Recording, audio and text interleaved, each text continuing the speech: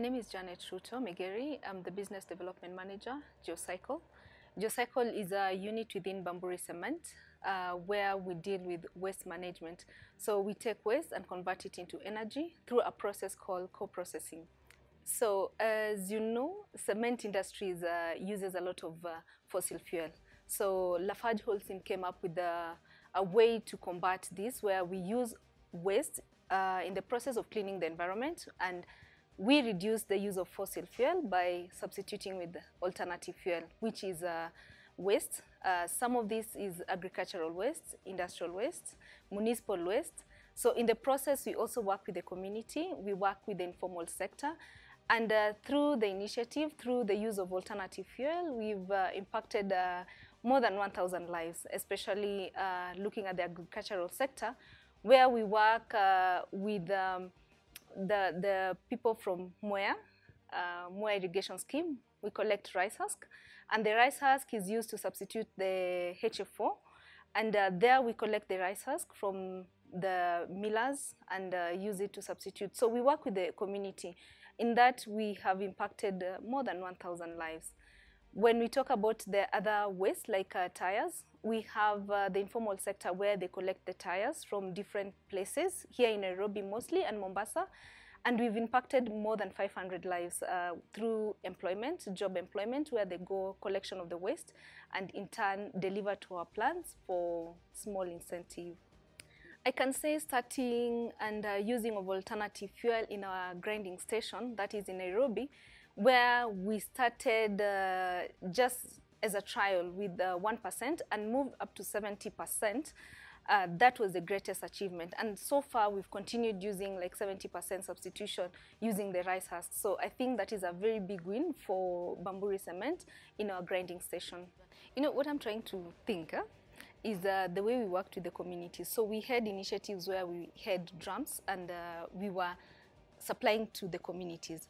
We were working also with the Ministry of Environment, where we're sensitizing people on how to take care of themselves. We conducted a lot of webinars and sensitization where we just tell people on what to do during the pandemic. We also supported some children's home where actually the staff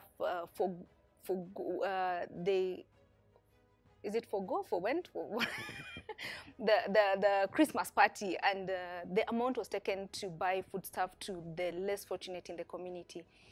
Then we also went and delivered PPE to the local hospitals. We had Machakos, Mombasa Hospital, Kajiado in the Kajiado County. So we had so many organizations where we were trying to see how we can support each other during this hard time.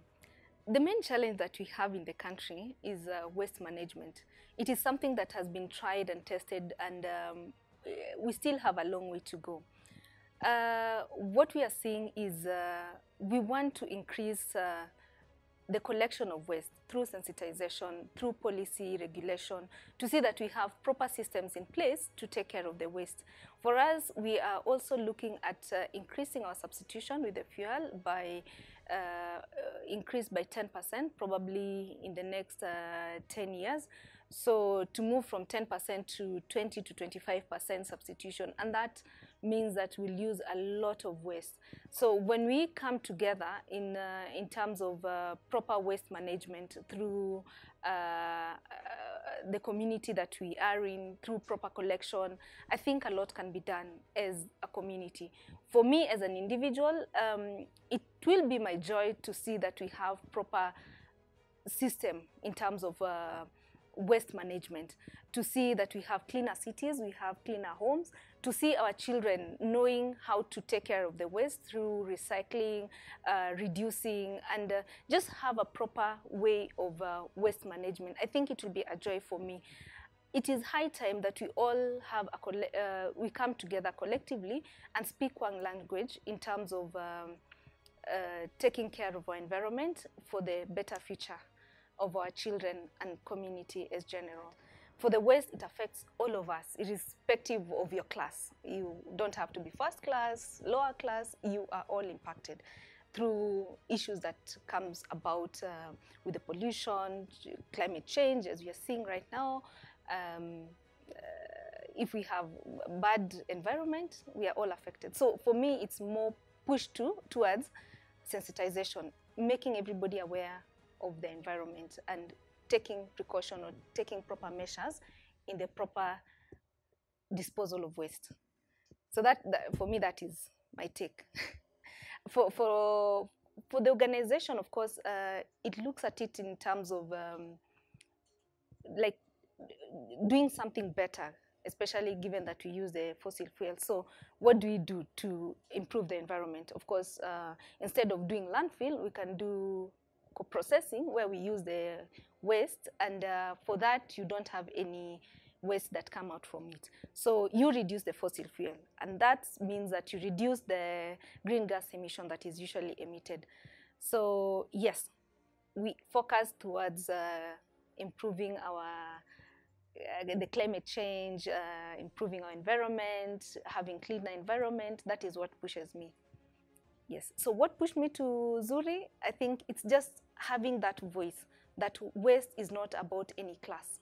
It affects all of us.